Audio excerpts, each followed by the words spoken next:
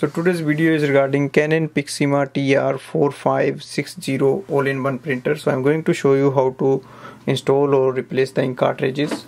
The first step is to switch on the printer, and now we open the front door, and there is another door that is for the ink cartridge chamber. Open it, wait for the ink cartridges to move and come in the middle. Now put a pressure downwards and it will come out. Now remove the ink cartridges and take your new ink cartridge, place color at the color side, push it in, it will lock there. Black, push it in, it will lock itself. Now close this chamber, and now we are ready to use. Thanks for watching.